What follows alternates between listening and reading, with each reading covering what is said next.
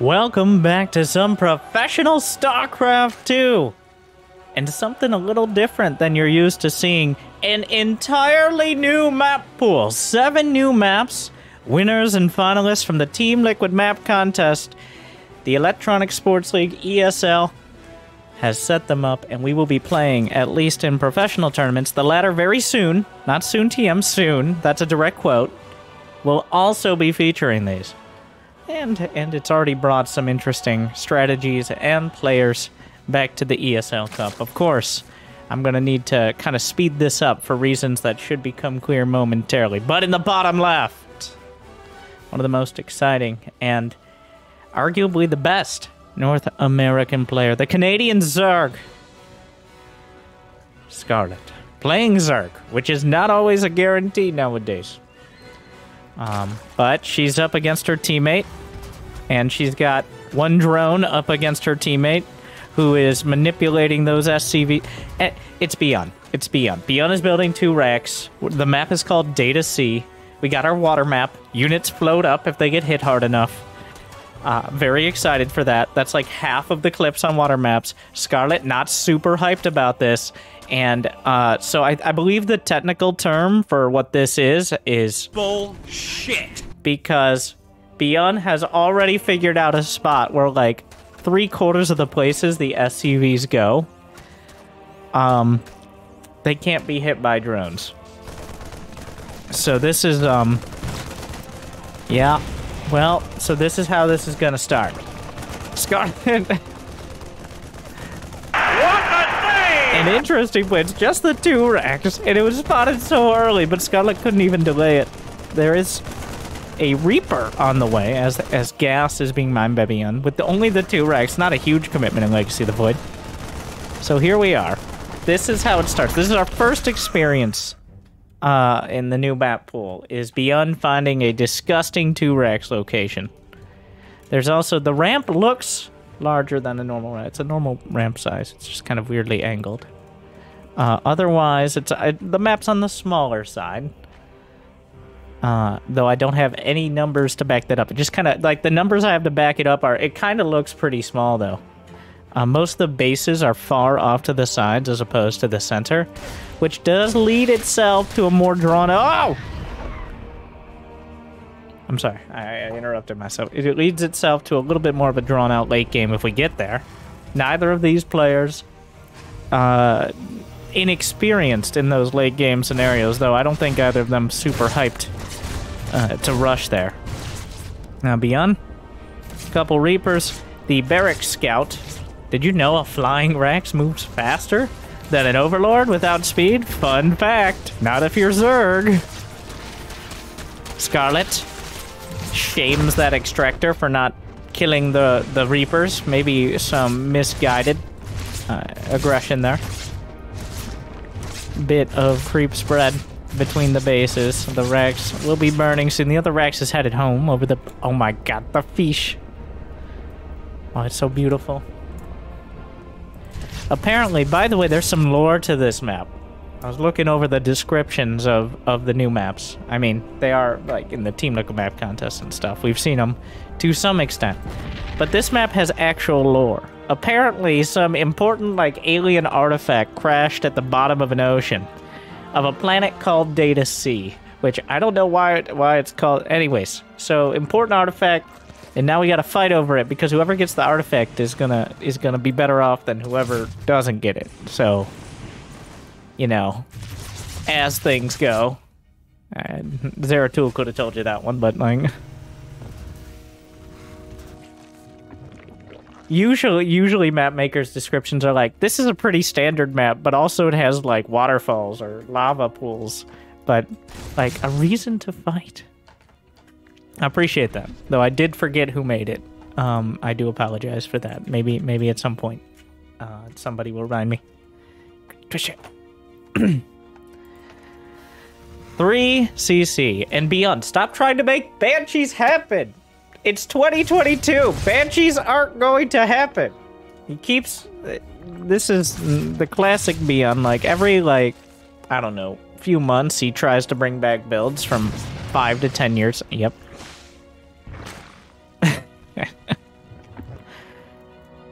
5 to 10 years ago.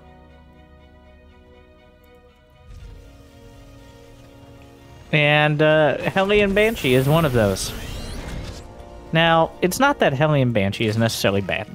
It's just the return on investment of your average Banshee with Cloak, importantly, like that Cloak, extra 100 gas, and the tech lab on the starport.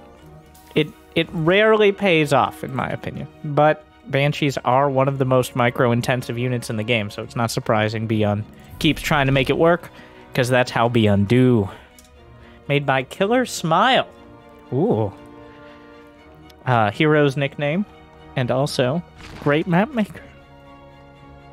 That's a good idea, alright? Definitely better than some of us here casting, so... Spire on the way. The Spire, obviously, a strong choice whenever you get any sort of map control. The Mutas, yes, risky, fragile, but they are the best option in the mid-game if you actually have space, because the best defense against Mutas is a good offense. And a lot of the time in a more standard game that doesn't start with a 2-Rex not really happening, the Terran player will have built up to Stim and Medivacs by the time Mutas come out. And that kind of precludes the phase of the game where Mutas are able to keep the Terran on the back foot. But when you go for triple CC after a 2-Rex in the Cloak Banshee, well, guess what? You don't have particularly quick. There's a lot of things, but the main thing is Medivacs. The Mutas are already going to be out. And by the time the Medivacs are out, the Mutas will be across the map. Yeah, a few Hellions. The creep spreading widely here. 4th base for Scarlett. 76 drones. If she can keep... Wait, where are the Evo chambers? Any upgrade? No upgrades. So... Well, it's going to be 0-0. ByuN at halfway to 1-1. Oh, he smelled the Mutas, but just a bit too late. The water diluted it. And now into the main. Already Marines scrambling back. 7, 8 SCVs down. The Mutas get out. And this is the best case scenario with the Mutalisk at this stage of the game. Oh, gets the Banshee because why not? Banshee has to recloak. Going to be out of energy for any fight past this. So now ByuN has to fight. Very hard to pick the timing to move out. Because Scarlett, one, will have very active scouting. Those Mutas, there's nothing much more active than being in your opponent's base. And two... Creep spread is already halfway across the map. There's been very little ability to challenge the creep spread with what ByuN's had so far. So Baneling speed is done. Speed everything is done. It's a priority for Zergs. We got Overlord, Zergling, and Baneling speed at this stage. Single Medivac headed out. ByuN throwing Hellbats into the mix just as the armory finishes. Their best possible purpose is dying to Banelings instead of Marines doing so. And this is about as close as the army supplies are going to get at this rate. Scarlett with 86 drones. No macro hatch, but getting a 5th hatchery. A few Mutas towards the north side. Scarlett actually stopped at the first 7. So it's not mass Mutalisks. It's just Lings and Banes underneath. There is one more Muta on the way. I said that. And then she made +2 and more Mutas. So I don't know what she saw. But Scarlett is going down the Mutalisk road. Well, flying down the Mutalisk highway. Something... more Mutas. Infestation pit is done. Hive begins. Whole lot of Lings and Banes. Scarlett is ready for this. 1-1's not done, though. No Widow Mines. It's a retreat to ByuN going to the high ground. Banelings rolling forward. A couple Widow Mines coming up. The Tech Lab Factory. Very important and very vulnerable right now. ByuN can't really afford to lose a fight. Only on 3 bases. Big Widow Mine hit. Just on Zerglings. Banelings, oh, Mutants getting a little ahead of themselves with the Banelings rolling in. The Tech Lab Factory is vulnerable. 12 SCVs go down. Kind of collateral damage in this fight. Scarlett, maybe a little bit of a mismanagement on that initial engagement. And that keeps ByuN alive for now. Scarlett still in pole position here. with 5 going on 6 bases, 91 drones, which is pushing it on the actual total. Not quite maxed out yet. ByuN is still pretty far off 2-2, which means the upgrades are even. Widow Mines drawn out by Zerglings. Mutas chasing down Medivacs. The Thor adding some damage, but taking down itself. ByuN's Marines, though, on the high ground, able to hold. Feels like Scarlett doesn't quite realize exactly how ahead she is right now. And also, you don't really want to give ByuN the opportunity to just constantly micro, because, you know, it's ByuN, so... Thing is, ByuN is going to have 2-2. Ultralisk Cavern. Adrenal Glands. Macro Hedge done. Scarlett isn't slowing down on the climbing of the tech tree.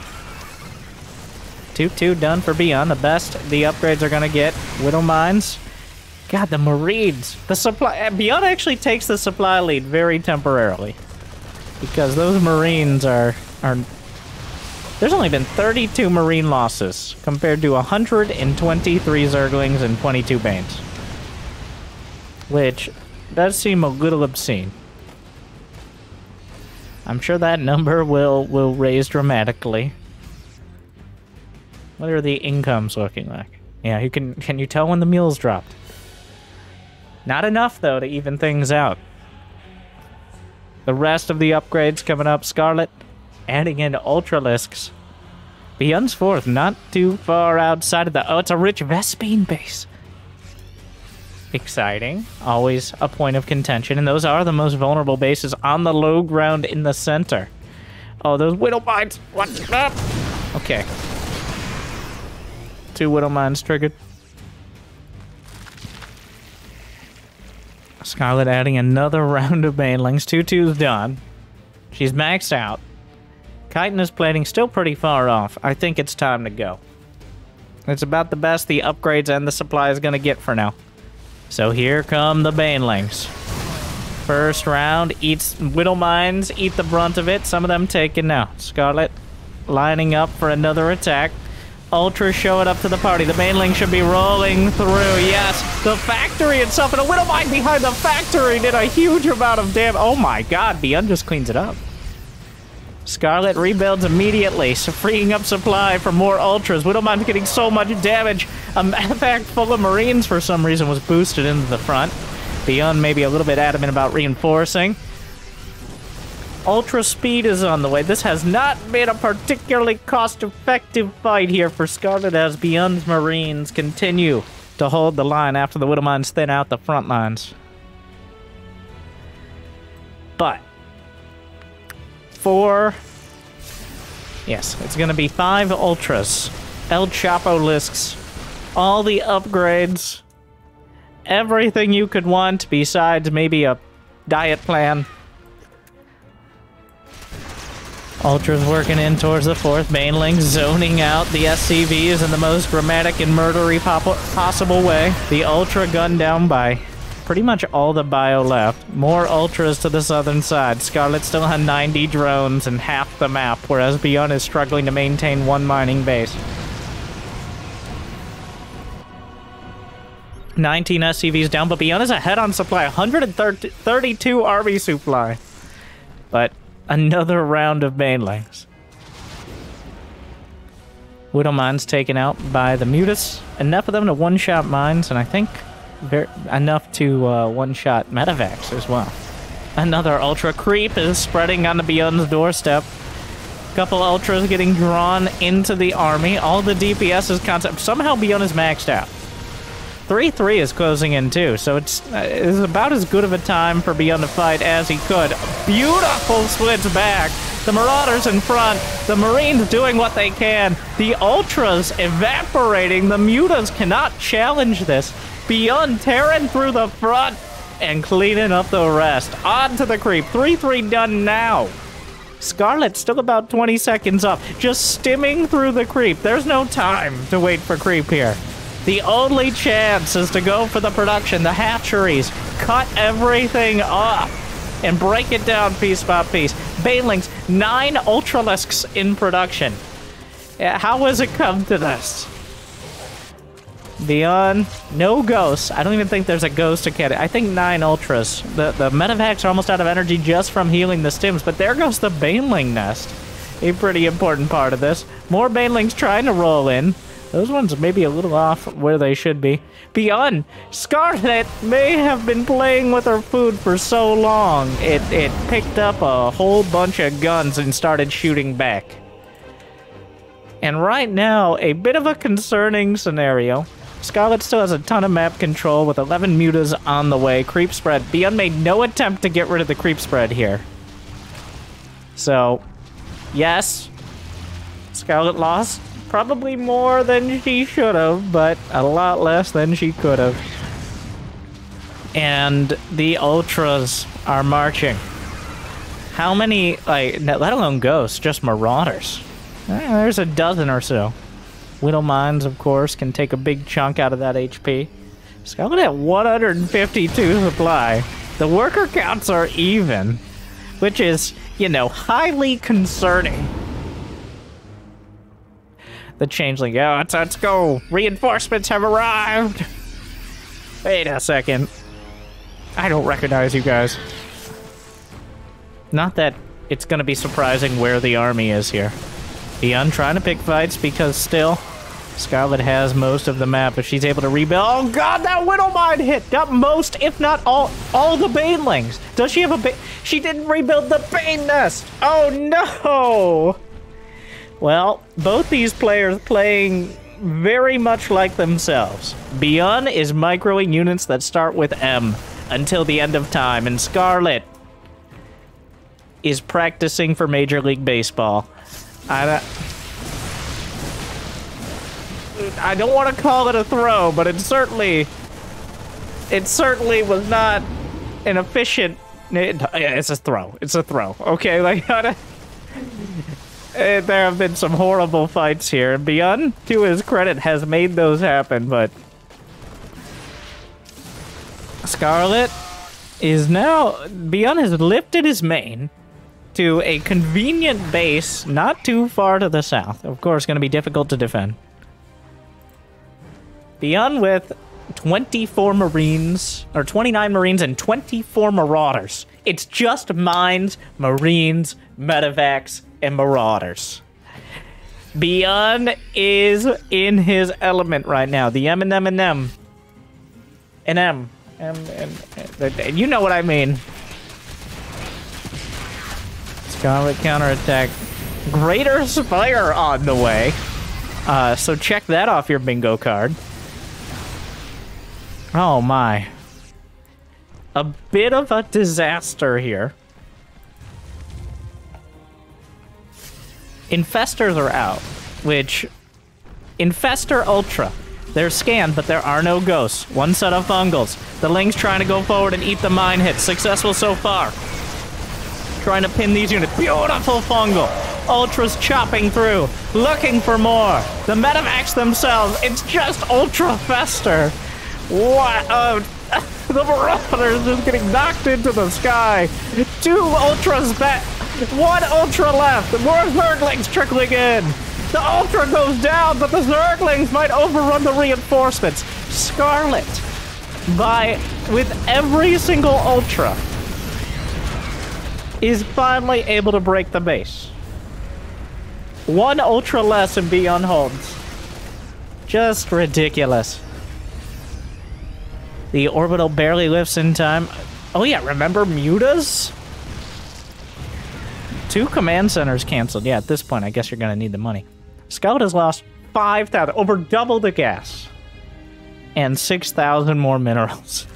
Which is not great economically in the long term, but is definitely making things more interesting. Because ByuN, in a slightly worse engagement, any of these, probably is already out of the game, but here we are. Ultra Infestor against Bio. Oh god, the splits. The mine chasing down the banelings. Meanwhile, I guess we're base trading because of course we are. Ultras in production. A bit of a desperation move, but still a few of infestors alive. Orbital goes down. More mines taken out. Reinforcements might be able to engage the mutas. ByuN is ahead on supply again, but awkwardly... Wait, no. That's ByuN at 39 workers. Another mine hits. Scarlett! Does Scarlett have burrow? I'm just saying. The orbitals are running low, both on energy and in number. Infestors, already a risk. There's a premium on scans. I'm just saying. Burrow would be quite nice. Widowmines know all about it. I do have the indicators on this map. The little, like, terrazine pockets or whatever. Guess not terrazine, it's green. But it's very cool.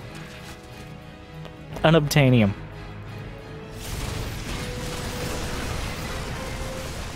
Oh no. The Zerglings getting a little distracted. The Ultras in the middle of the map! The Infestors!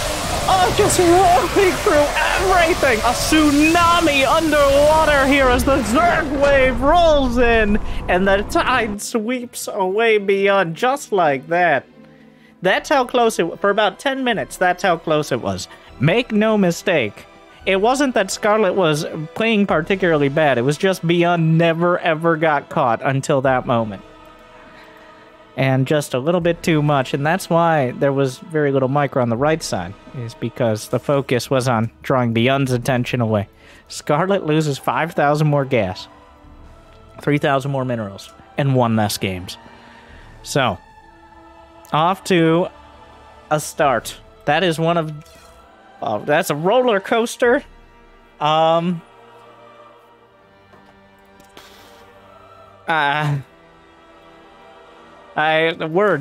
All right, and now we're going from under the sea, up into the sky, past the sky, into space, onto the moon. Or a moon. I don't know. Get your dancing shoes out. We're going to Moondance, which also is probably the most interesting and maybe the most vetoed map we're going to see in the new pool. But, ByuN, don't you... So, immediately, pocket base. There's a pocket base. A wide open main with a whole lot of area to jump in. Or drop, or air units, whatever. And then there's a pocket base at the back with 6 mineral patches and 1 gas, compared to the 8 mineral patches and 2 gas at your standard base. But, so this creates... we haven't had one of these maps in quite a bit. And also, well, we haven't had one of the maps. And also, it's not the only one. I believe Stargazer is also a semi-pocket base map in the new map pool. So we'll see how it plays out. I do like that it isn't as valuable. Like, you don't get as much potential mining or as many minerals out of it. But it does give you something like a bit of a trade-off.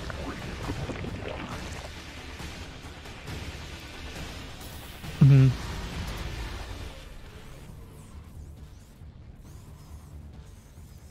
Is ByuN going through? ByuN's like, did you see how large that Reaper Cliff is? They should have just named the map a Reaper Cliff. It's like, ByuN, that's not very creative. It's like, well, Winter said it, not me. Wait a sec.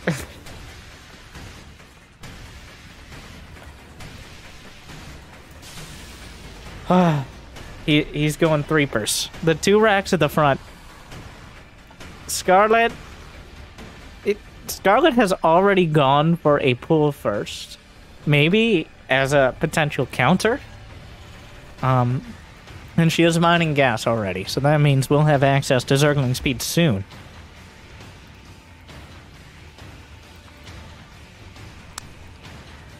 ByuN is just gonna go 3 racks. Okay, alright, so we're just...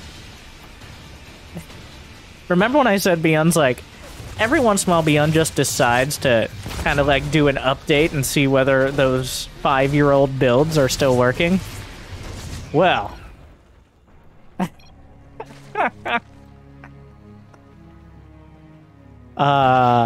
Looks like 2 games in a row.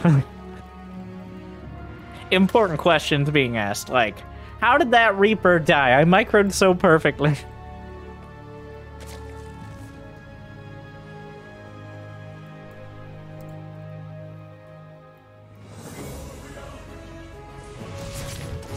Well, so this is already kind of a disaster.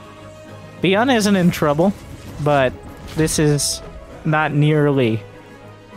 It might be because the queen shouldn't have even been there at this stage, because pool first. But also, the age is messed up the way.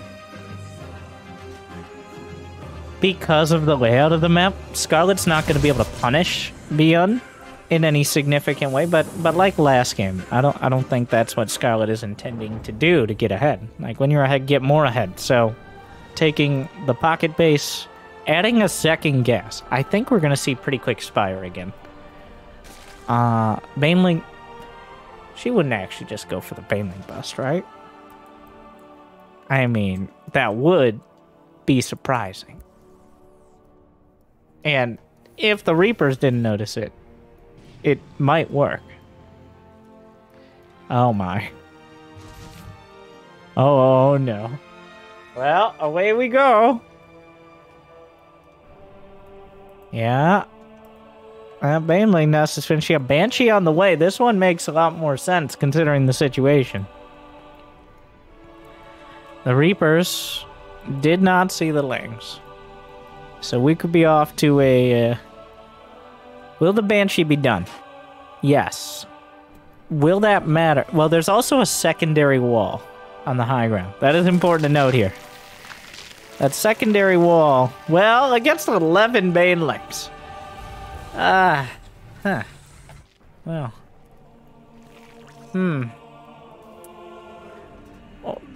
Walls aren't units. Very important to note.